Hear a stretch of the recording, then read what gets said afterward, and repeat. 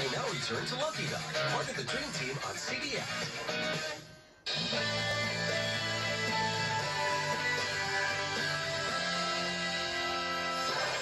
Like many furry friends that have spent time at the Lucky Dog Ranch, 10-month-old Leo has mastered the 6 classic cues. Now, Eric is ready to teach him a new skill that all celebrities must know: how to properly wave to one's fans.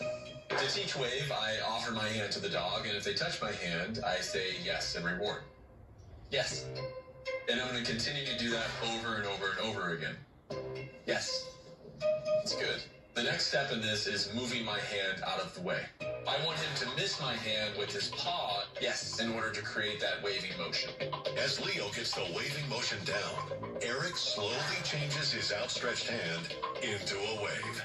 Yes. This isn't something I normally teach dogs. This is something that's very specific to the Romer family. It's just something that's going to be fun when they take Leo out to meet people, for someone to come up and greet Leo. And then when they're done with their conversation, they're able to say bye to Leo, and Leo is able to say bye back. Say goodbye. Yes. Good job, Leo. You're so good.